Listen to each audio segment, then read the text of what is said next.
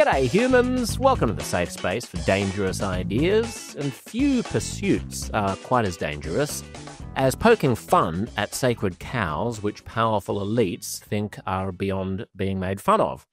Andrew Doyle is a man who does just that. He's a political satirist, originally from Northern Ireland, but in the early days of wokeness, in the early 2010s, he was a man who noticed something happening on the left that was worthy of satirizing, and he created a parody account on Twitter of a fictional person called Titania McGrath.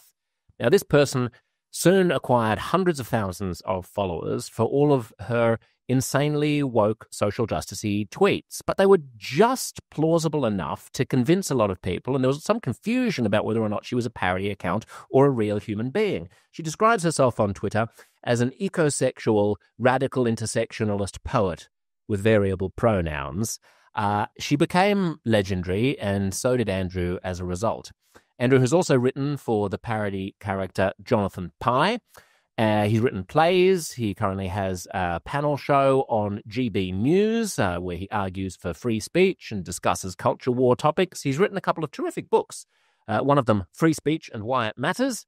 The other, The New Puritans, How the Religion of Social Justice Captured the Western World. I was recently in London. This was just before the US presidential election, which Donald Trump won, and I sat down with Andrew Doyle to discuss satire, free speech, the working class, partisan politics, comedy, and the future of the left.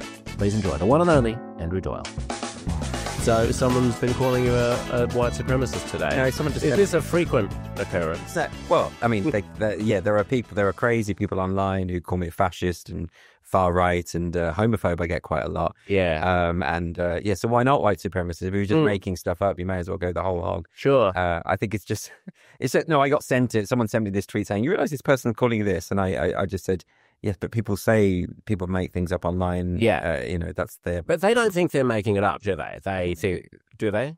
You can't be someone who is so consistently and openly against racism as I am.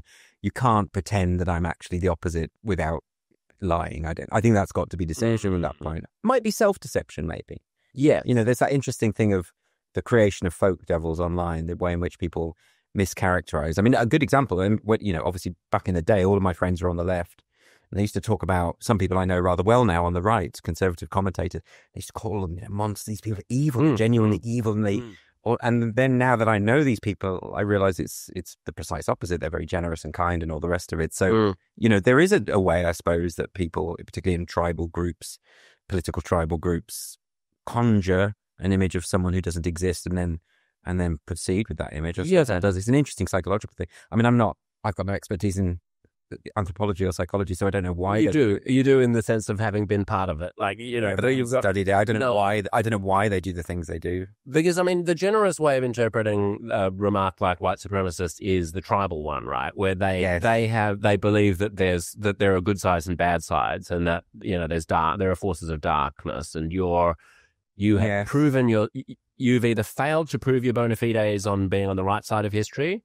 Yes. By, there are things that you've refrained from saying, or there are things that you've been willing to say. Maybe. That only people in the tribe of white supremacists would say. And bear in mind, these are the same people who compared Lord Tony Sewell, who was the head of the Commission on Race and Ethnic Disparities, to Joseph Goebbels, I believe. Right. And they did that on the ground. Why only Goebbels? Why not Hitler? All the way? Maybe because he's black, they thought they couldn't go all the way. Right. But they were most of the way. Yeah. And all because he commissioned this report and ran this rigorous report into the notion of systemic racism into UK institutions, including schooling, and found no evidence of it. Right.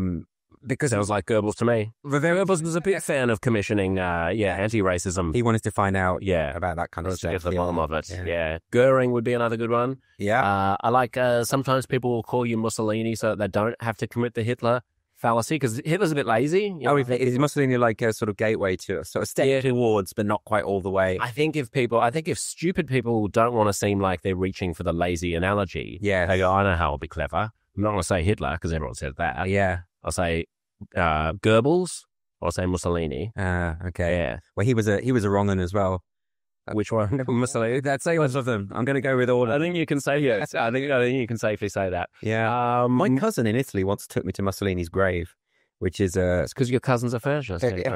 Actually, the opposite. I mean, he was a complete obviously he hated Mussolini and everything he stood for, but he was fascinated by this weird place in Italy called Pradapia where Mussolini was born. And when his body got dragged all over the place and smuggled around the place, and when it finally eventually ended up back in this small village, Pradapia. But it's a weird thing because they've got the big tomb, big Mussolini head. It's normally guarded by a black shirt. Thank God there wasn't one of them while I was there. But it's presumably a metal head, not an actual fluffed head of. No, that would have been. That'd be nice. It was actually Mussolini's head. I think that was gone. I think the bits were torn off and all. Right. Okay. But that's an interesting village because the village itself is a tiny, small village in Italy. But because of his influence, when he became leader, he went back and redecorated in this grand Art Deco style. So it's a weird place, proper dodgy people there. So I'm not obviously smearing a whole village. No, I'm just saying you're just saying you're racist against Italians. No, I'm saying I saw a couple of shops there that were openly selling Nazi paraphernalia, and that troubled me quite. Yeah, that's nice. Yeah. So you said that you used to have a lot of friends on the left. Yeah. What does that mean? I know. Where are you now? I normally lose about 3 or 4 a year of the ones that are remaining. How many friends do you have? I couldn't lose 3 or 4 a year without doing it. I'd run out pretty soon. I'm using friends in the right. Okay. In the kind of broader term. Right. I would say maybe sphere of acquaintances. We could say acquaintances. Yeah, that's right, because they do say you only really have like a handful of friends. Yeah. But, okay, but every now and then something will happen. Someone I used to know on the comedy circuit who I knew pretty well would suddenly chip in online and call me something awful, and it's okay, but there's another one. I'll delete his number. And what I'm mostly objecting to, like, where did the this is a good example. Yeah. So a comedian who I've gigged with many times over many years, suddenly reacted very badly to an article I'd written about librarians, because I was pointing out that the whatever this ideology is, you want to call it woke or critical social justice or whatever.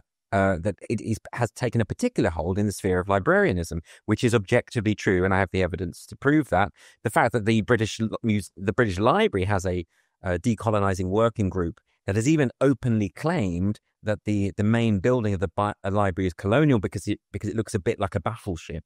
So that's the kind of people we're dealing with. They created a watch list of authors who had connections to the slave trade going back centuries, including Ted Hughes. Let's take him off when they realized that wasn't true. They just made it up. Right. But I made this point about librarians, and there is a weird thing. There's loads of not just anecdotal, but studies which have shown that staff in libraries are hiding books that they deem to be problematic or not stocking certain books. I think that's the Enlightenment spirit, isn't it? Right, exactly. Yeah. Helen Joyce's book, Trans, was compared to Mein Kampf in one library report. See, that's the lazy Hitler analogy again. You should find Mussolini's book or Goebbels' book, compare it to that. More creative. Did Mussolini write a full book? Not sure.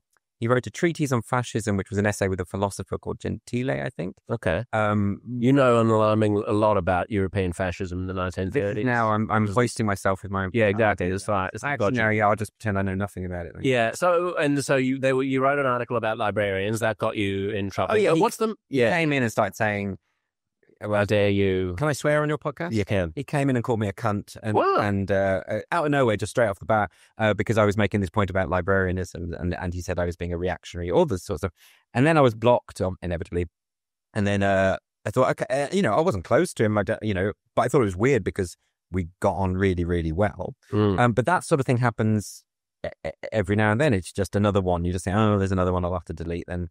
And I'm quite resigned to it now. I just sort of accept it as a fact of life now. That's a bit depressing, isn't it? Maybe. Although I keep being reassured that people who behave that way aren't really friends anyway, and they're just kind of outing themselves for who they really are. So what do you say to the people who say sort of the whole kind of cancel culture thing is a bit that what basically you're beating a dead horse, kind of like that? Yeah, there was like a brief moment of kind of woke insanity in 2020 and 2021, and the left went a bit crazy. But now people are generally sort of putting their hands back on. And then, well, you're speaking as you sounded like a historian from the 2050s.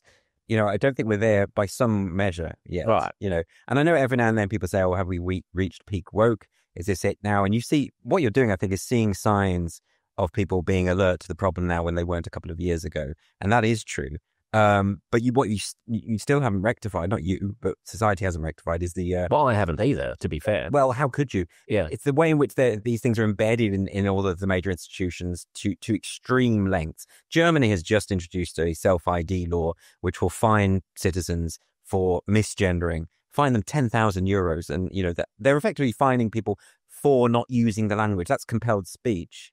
I would have thought in a country like Germany with its history, let's not go into it again. It's funny that you raised that country of all the countries in Europe. It's just because I've been reading about it today, or is it?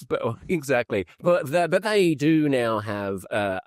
It's not coincidental that their history leads to their position on that, because they do have an extremely anti-fascist sort of ethos, which can itself become fascistic in the sense that they're a country where it's illegal to say Nazi-like things. They're a country where it's illegal to fly a swastika. They're like, we're not going to do any of that. Yeah. We're going to be super nice. And if you're not nice, we're not going to be nice. Are you saying they sort of find another outlet for their fascistic tendencies? I mean, maybe that's an unkind way of putting it, but maybe kind of anti-Teutonic. It doesn't feel nice there. I would suggest that they're just following a trend that is pretty much broadly growing across the Western world. I don't think it is slowing down particularly. I think it has less support from the public, but since when did the woke movement require popular support to impose its values? It never has.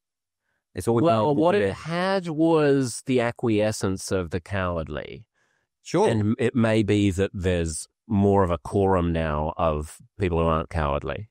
Potentially, but what can they really do about it? I mean, it dominates the government in America at the moment, and what is it, more in common estimated only 8% of Americans fit into the category of woke, what we would describe as woke, that ideology, a tiny minority, but they have all the power. How do you describe it, the ideology? Do you want a full description? Yeah. Okay. I would say it is a movement that is grounded in the postmodernist notion that our understanding of reality is wholly constructed through language, deriving from the Foucauldian and French postmodernists of the 1960s, in addition to a kind of mistrust of the masses, which is kind of drawn from the Frankfurt School, I would say, predominantly. And that this identity-obsessed mania, anti-working class, a very sort of upper-middle-class movement, has come to the fore with an obsession about language and an obsession about control. I'd say its key characteristics are a belief in censorship, the idea that we can control what people say, then you can control their thoughts, and you can create a kind of utopia. I would say they have an obsessive notion of lived experience, or the idea of multiple ways of knowing. In other words, the destabilization of the very notion of truth. And ultimately, from Foucault, they've drawn this idea of power structures in society, the idea that power dominates every human relation, and you can effectively divide humanity into two classes, the oppressor and the oppressed, and everything has to be seen through that lens and through the lens of group identity, which is why intersectionality is such an essential part of it. Yeah, I'll buy the second and third ones, lived experience and power structures being dominant. The censorship thing doesn't strike me as a preserve only of wokeness, in the sense that all of the backlash to wokeness is deeply censorious as well. This is something that I've been at pains to keep hammering away about, is that authoritarianism is an aspect of the woke movement, but it is not an aspect that is exclusive to the woke movement. I would say that authoritarianism is embedded in humanity. It's part of our instinct. I think every child knows that when someone's hurting them or upsetting them, they just want them to shut up and go away. I really worry about this, that I'm seeing more and more people on the right who, in reaction to the excesses of the woke left, now think that authoritarianism is the way to deal with it. So they'll say things like, we should ban gay marriage. We should never have had gay marriage to begin with. They say we should ban pro-Palestine protests. We should ban certain people from speaking on campus. They're doing exactly the same that the woke do. Now, they don't have the institutional power that the woke have, but they will tomorrow. Well, I mean, yeah, exactly. And there are some. I mean, there are governors in the United States who are, talking about withholding funding for educational institutions and so on. You can't put this into sides. Like, I think the big misnomer about the culture war is that people have tried to understand it as a conflict between left and right. And if you're seeing it in those terms, you're not understanding the culture war. The culture war is a conflict between liberty and authority. That's what's going on here. It's those who believe in liberty and freedom and free speech and freedom of the press and freedom of assembly, and those people who don't. And that's where the true conflict lies. I mean, we've had obviously a lot of gender critical feminists have been on the anti-woke side, but I've seen recently a lot of them talking about how we should ban or discriminate against people who identify as trans when it comes to housing or employment, or even people sort of insinuating that we should restore the idea that cross-dressing should be against the law. I mean, you know, when they raided the Stonewall Inn back in 1969, you know, they were looking for people who were wearing more than 3 items of clothing from the opposite sex because that would violate the state law. You know, this kind of authoritarianism is not unique at all to one movement. So when I talk about censorship being part of the woke movement, I really want to emphasize, I don't think they invented it. Right. In fact, yes, they just seem to have jumped onto a bandwagon that the right had gotten very good at. But censorship, so what are we meaning by censorship? Because the example of Germany is a good one, isn't it? That's not just, that goes beyond censorship. That's not people saying you can't say certain things. It's saying you must say certain things. Right. And that's very much a woke idea. I mean, it's people on that side of the argument that are cheerleading the online safety bill in the UK, that are cheerleading major multi-billion-dollar corporations to shut down certain forms of speech.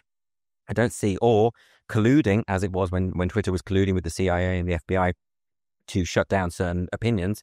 I don't see how you could see this as anything other than an attack on free speech and an attack on... So, I mean, yes, so there's definitely that. The reason why I'm pausing is because there's a backdrop to these conversations that I feel goes unremarked upon too frequently, which is that there is always a shifting vanguard of acceptable discourse. Yeah, right? right. You know, you go back and you read newspapers from the 1950s, let alone the 1920s, and the way that they talked about black people and women was just appalling by today's standards. And the only way that ever changed was by people who at the time were perceived as being uppity wokesters, imposing some kind of penalty for people who spoke that way and saying, no, we've now got new standards about the way that we speak. Yeah. So to some extent, I try to understand like what's going on now through the prism of like trying not to be one of those old guys who was waving his fist at young people these days and resisting change, because probably some of the things that woke people over the past 5 years have been saying we shouldn't do, we probably shouldn't do. Like maybe the new taboos are okay. I would disagree with the premise insofar as the most effective forms of progress have been actuated through a process of protest, registering objections, and a kind of gradual form of persuasion that has meant that ultimately the Overton window has shifted. There's a broad consensus emerges over a long period of time. When change comes through force, it generally doesn't last very long. And it's certainly, I mean, to give the best example, the most effective engine of change in terms of any movement from the past 100 years has been the civil rights movement, has been the liberal project from the 1960s onwards. It is through that process of open discussion, persuasion. The early years of Stonewall were all about, we're not going to say we're going to have you arrested for saying things about gay people. We're going to explain to you and talk to you about the fact that gay people are just the same as you. Get a conversation going. That's why the vast majority of people in this country now support gay rights. Not because someone said we're going to lock you up if you don't. And I think it's right, but carve off the question of like of state sanction, right? Yeah, and actually punishing people or fining people, or the German example. Take the fact that you can't call people fags anymore. Well, that was. Well, the taboos, like social taboos. Yeah, that's what I'm talking about. You're not supposed to do it. And the people who originally said, "Oh, come on, stop calling people that," were seen as being a little bit puritanical. Yeah, sure, that's right. But that's how you have to take the risk. That's how change is affected by people who have to go. So isn't there a modern day version of that, which is the people who are saying like the liberals? It's people on my side of the argument saying you shouldn't be saying that. Criticism, because criticism is part of free speech. I mean, I've had this recently over the past few days. There's all these people who identify as gender-critical feminists going online because they've had some horrible remarks by gay people, calling all gay people faggots and saying you're all disgusting, virus-ridden perverts and stuff. Now, I'm criticizing that, and people are saying, oh, you're trying to shut us down. No, this is part of free speech, criticism of that kind of thing, to develop and redevelop the social contract. Right. But 10 years ago, if someone had said, you should call a person who wants to be called they, them, wouldn't you have said, oh, it's a bit silly? What, 10 years ago? Yeah. Would I have said it's a bit silly? I mean, not you, but one would have. And the only way that it becomes they still silly. eh? Well, no, I think most people now would do that. No, most people now They wouldn't. would use they, them. No. This is another example. The You idea don't think most people would respect another person's pronouns? it hasn't caught on. The idea of they, them as a singular pronoun just simply hasn't caught on in the language. You find this, it's caught on within the captured institutions, within the media, but you'll find that the vast majority of people, when they read one of those articles using they, them for Sam Smith, about halfway through the article, they can't work out who they're actually talking about. Yeah. Like, it doesn't make sense, journalism, because the person, I mean, presumably the person hasn't explained it well enough. But, I mean, it just, let's not use trans them. Maybe we're still 5 or 10 years behind on that. No, but that's but that is a good example. The idea of there was an attempt to impose they and them as a singular pronoun on the population through force, through bullying, through threats of misgendering, arrests. Some people have actually been arrested for that. And it didn't work. And the most time when you talk to people, it just hasn't caught on. It really, really hasn't. But the media will tell you that it has, because within their little world... Well, I'm probably in too much of an elite circle, but I mean, it is understandable to me that when someone claims that they want to be called they, them, that people generally respect that. But you may be right that hasn't sort of beyond my... Not about respect. I think it's disrespectful to do so.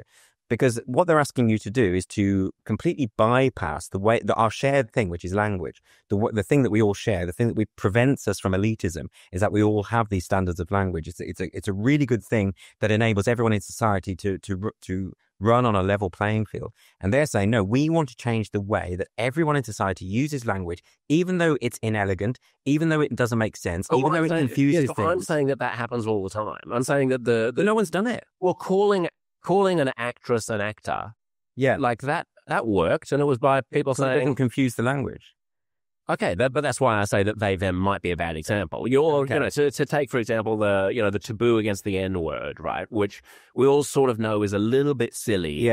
That when I say the N-word is the worst word in the world and you should never use it against anybody and you should never use it as a slur, that it's a bit silly for me to think that anyone would actually genuinely think that it's truly offensive if I had actually just said the word in that context. That we all know that there's a difference between me calling someone the word and me talking about the word. But nonetheless, people have successfully changed the norm around that to such an extent that I now do that. And 10 years ago, I would have thought, I'm never going to be the type of person who's going to do that. You're entirely agreeing with me.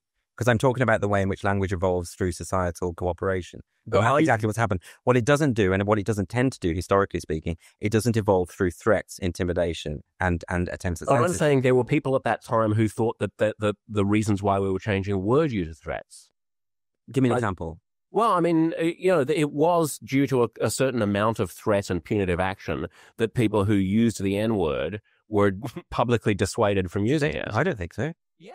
I think it was to do... There were a number of high-profile examples of people saying, wait a second, did the person actually say it? Yes, but I would argue that those examples were not the reason that change occurred. The reason that change occurred is because there was a civil rights movement that explained to people and opened up this idea that we are all the same.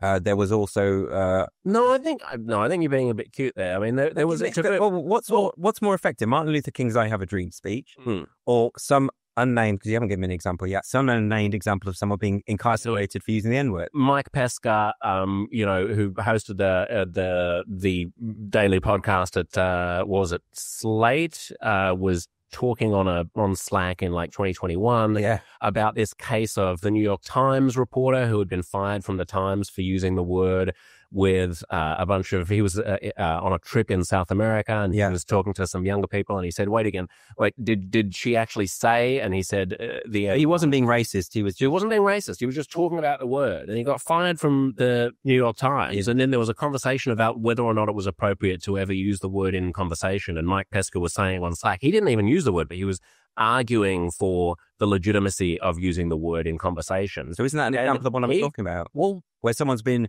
unfairly treated by, and I mean, I presume most right-thinking people didn't think that he deserved that. No, but nonetheless, his punishment made an example of him and made us all fall into line. So I'm just saying, I'm not saying it's a good thing that culture works this way, but I am saying that part of cultural progress involves the punishment of transgressors of a new taboo. And I'm saying that when you do that, what you will get very, very quickly is a backlash. And we've already talked about it. It's already started.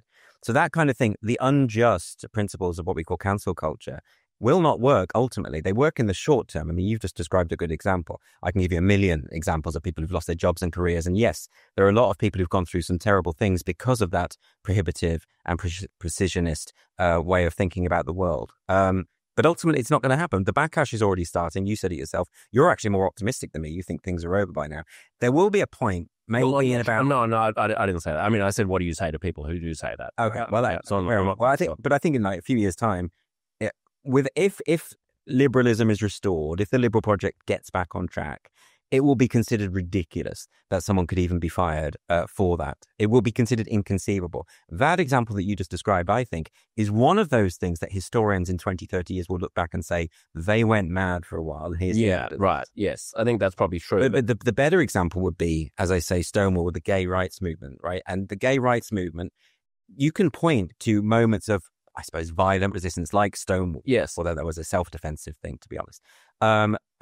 But that wasn't the thing. Stonewall in of itself actually didn't do anything. It's really overblown in terms of what those riots achieved. What really achieved change was the group of people the next year who decided to set up the Christopher Street Parade in commemoration of Stonewall and do it every single year. People like Fred Sargent.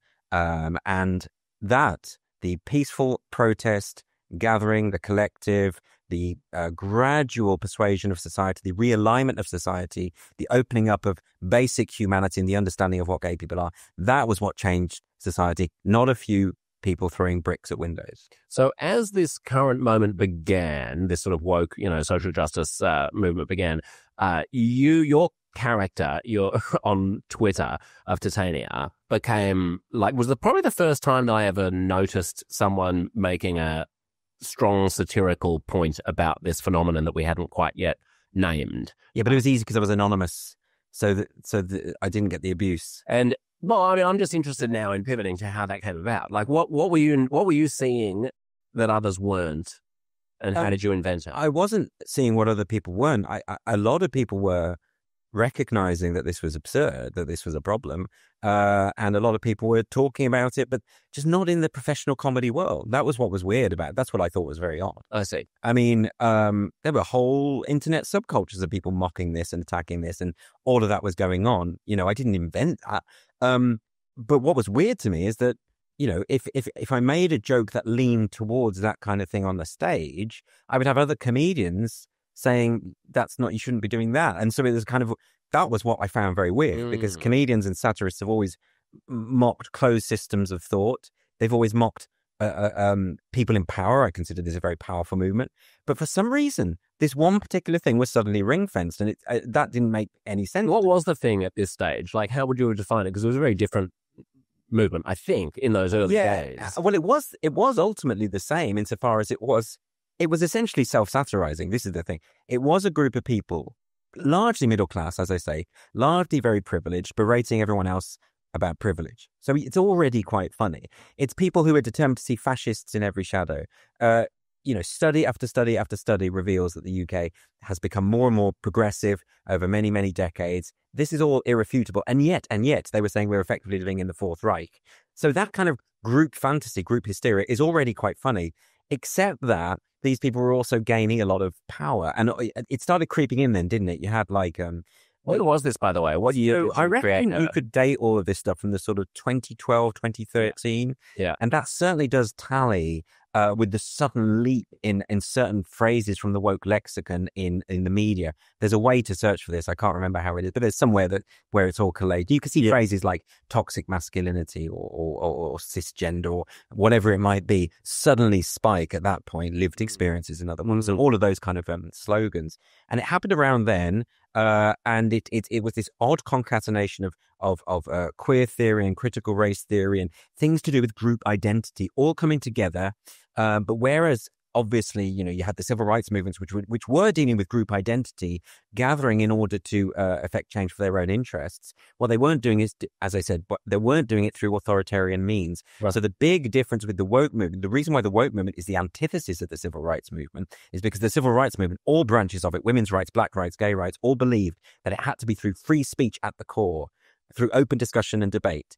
The woke movement didn't. The woke movement effectively took the ideals of the civil rights movement and kind of processed it through an authoritarian way. In other words, be kind or else. Well, I'd go one step further and say there's another fundamental difference, which was that other civil rights movements were universalist, whereas there's something anti-universalist about modern social justice, in the sense that the feminist or black civil rights movements of the 60s or whatever, the argument, and the gay rights movement, subsequently, the case was founded on principles that a large majority of people already believe in, which are egalitarian principles of like, look, all we want are the same things that you've got. We want to be able to rent houses without discrimination. We want to be able to get married to our loved ones. We want, we all agree that these things are good, and we all agree that all people are created equal. So why can't we share in this as well? Whereas it's persuasive, isn't it? It's good. Yeah, exactly. Whereas more recently, it's been like, well, this group has traditionally had too much dominance and power. Therefore, this other group has to, be enacted in a war against this over a finite pie. And it all becomes rather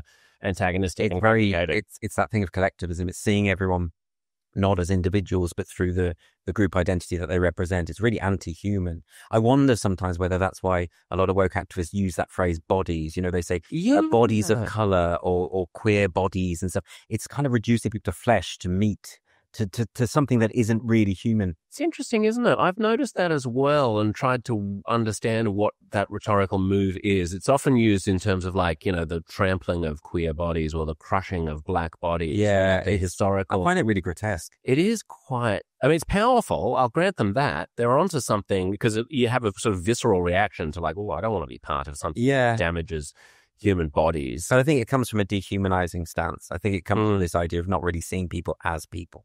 And look at the reaction to Kemi Badenoch becoming leader of the Conservative Party. I posted an article. Explain to non-Brits what you okay. So Kemi Badenoch is a black woman who has become leader of the right-wing party in the UK. And this has riled up all the right people. So, I posted an article saying why I think she would make a good prime minister ultimately.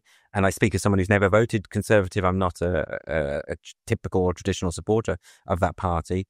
But I posted this article and I had lots of openly racist tweets about her from ethno-nationalist, white nationalist, far-right types. At the same time, I was seeing far-left people in the Labour Party, in the Labour government, commentators, authors, basically being just as racist in a different way.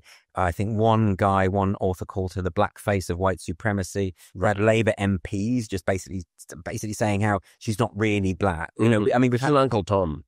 That phrase is so awful. That and coconut and all this sort of stuff that people come out with. And you can see it. You can see the way that when you think collectively, when you think in terms of collectivism, whether that is from an ethno-nationalist far-right background or whether it is from an identitarian woke left background, that what you are doing is you are dehumanizing people. They're not seeing her for her skills, her talent, her experience, her policies. They just see her face and her skin color, and that's it. Now, is it not also possible that they're criticizing the collectivism of the Conservative Party and the identitarianism of the Conservative Party? How was cynically putting her in power? I don't know why she was chosen, but if it were true that she was chosen because the Conservatives want to look less like the party of old white men, and so they intentionally choose a woman of color. I haven't seen that, to be fair. I saw it about 4 or 5 years ago. The Tory cabinet was predominantly ethnic minority people for a short period of time, and I did see it then. I saw commentators saying they're only doing this to cover their bases, right? But I think because it's such an obviously lame argument. That's commitment, isn't it, to your cause?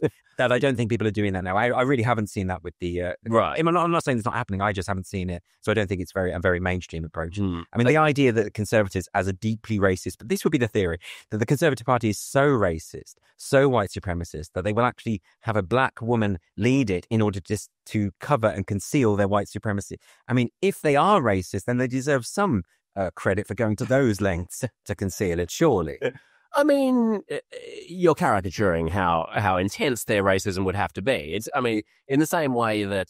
it's bonkers, right? That's crazy. Well, isn't it one of those things where everyone just sort of knows what's going on, but we don't really talk about it? Kamala Harris being the vice president, her being a woman and being a woman of color was obviously salient, and we all knew it, but we sort of don't really... Yeah, but that's different because Joe Biden explicitly said he was going to hire a woman of color. Had he not said that, we would still know that comes into it. I mean, we might have suspected, sure. But I mean, the fact that it was explicitly stated is a different thing. I would have thought the election of, that's very different because that's Joe Biden, specifically the individual Joe Biden picking a VP. That's not the same as the party membership voting for a leader. Right. It has to have a majority. Right. If the party is deeply racist, I'm sorry, racist people, it's like that thing of when people mock you if you say, well, if someone says I've got black friends and I say, well, that doesn't mean you're not racist. It's like, it sort of actually does. I don't understand why that's a thing that gets criticized. Yeah. Well, I mean, this also brings us to the sort of perversion of language that has come about with what racist even means now, because we've gone from a world in which we were talking about, don't have animosity towards people on the basis of the color of their skin. Yeah. Which again comes back to this universalist conception of anti-racism, to a new form of anti-racism where it's actually not about antipathy towards the person because of the color of their skin. It's about your complicity in a superstructure of white supremacy that sort of invades every subtle field of life. Sounds religious. A little bit. Yeah. And for things to flip to that extent, the fact, if you think about it, we've got at the moment the major gay rights organizations like GLAAD and American Stonewall in this country actively working against the interests of gay people, right? It's flipped completely. You've likewise got in what respect? Just unpack that. Well, let me come back to that in a minute, because that's a big, that will take a while. The other example I was going to give was the question of race. You have Robin DiAngelo, a white woman, in her book, problematizing the notion of colorblindness, most famously espoused by Dr. Martin Luther King. So what you effectively have is a black civil rights icon being called racist by a white woman who earns 12 grand every hour when she goes into a corporation to berate everyone for being evil and racist. That's flipped completely. The power has shifted back towards the white woman, right, in that situation. When it comes to Stonewall, for instance, Stonewall has explicitly redefined homosexuality on its website and promotional materials and said that homosexuality doesn't mean same-sex attracted. It means same-gender attracted. It means that gay men aren't attracted to other men. They're attracted to some inherent essence, a kind of soul that man has. In other words, and in fact, Nancy Kelly, who was the CEO of Stonewall for some years, she said that she compared lesbians, women who didn't want to date individuals with penises, to sexual racists. So you have, and Grindr, which is a gay hookup site, now says that you're not allowed to filter out women who identify as men, but you're not allowed to do that because that would be bigotry, right? But men who don't want to sleep with women aren't bigots, they're homosexual.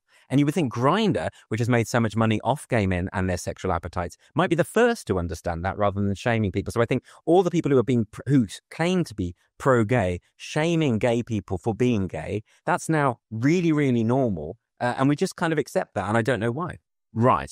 Well, you do know why, because there's a taboo against being anti-trans, and it's perceived as being anti-trans to assert that a trans woman is not a woman. I understand the logic. I don't know why that has in any way caught on. Normally when it comes to these sort of curious belief systems, there's more skepticism. Well, why has it caught on? On the basis of your earlier skepticism towards my articulation of the way that social progress sometimes happens, and sometimes it is punitive, and sometimes people do, in the case of the N-word, just get cowed into complying, and then it becomes a norm, and everyone goes, all right, well, I suppose it was all right that we sort of got cowed, and there were a few eggs broken on the way to making the omelette. I wasn't disagreeing that some of it's punitive. What I'm saying is, historically speaking, we know that those punitive measures don't actually have long-term effects. But aren't you saying that it is working now with the trans? Well, within, definitely. This is another good example. Within these few years of lunacy, which historians will come up with a phrase for, I don't know what it'll be at the moment. We're living through it, so it's difficult for us to see it, but it will be like one of those crazy, what the hell, what went on there? It's definitely working. I mean, and I don't know, I'm not qualified to say how it came about. I think intimidation certainly does, as you say, have an effect. People are really, really terrified. But similarly, I suppose sloganeering does an awful lot. All of a sudden, about 7 years ago, you got the phrase trans women are women just being repeated as a mantra, even though that's factually wrong. They can't be, because by definition, trans women are not women. They are. Well, we don't need to get into that because, again, it's just a linguistic trick, isn't it? I mean, I can say that it's true, or I can say that it's not true. It just depends on what I mean by the word women. That's right. It's like transubstantiation. It's like saying this is the body of Christ. You just say it. You just assert it. You don't need to prove that it has actually physically turned into the flesh. Right, but if a woman is something different from a biological female, then you can say that trans women are women. Yeah, okay. Pretty true. If this table is a pigeon, and I'm now have my hand rested on a pigeon. But as you know, language and society can't work that way. We have to have agreed definitions of things for anything to be achieved. Everyone knows that what we mean by a woman, we know that it's a biological classification. And if you want to change that, that's going to be a much bigger project because, again, it's one of those things that just hasn't caught on.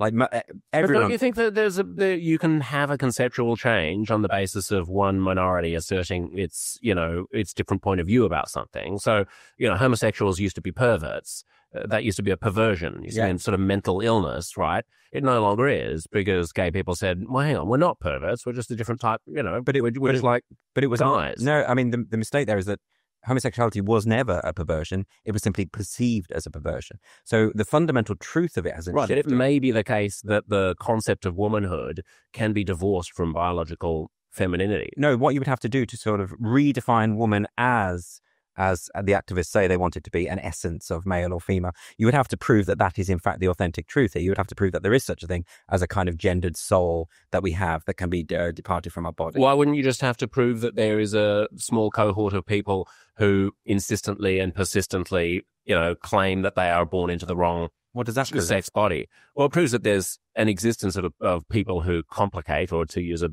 worse term, problematize. No, that's the idea of that's right? perception. So the existence of transsexuals could give us grounds for changing the meaning of the word man and woman. But no one's arguing against perception. I mean, I take the liberal stance on all of this. I think anyone should be able to call themselves whatever they want and identify however they want. To hear the rest of this conversation, go to uncomfortableconversations.substack.com/listen, and you will get your own personal premium podcast feed with at least 3 extra episodes of the podcast every month and heaps of extra stuff, including the remainder right now of the fabulous conversation you've just been hearing. If it was worth listening to this much of, don't rob yourself of the rest. Pull out your phone right now and search for Uncomfortable Conversations on Substack.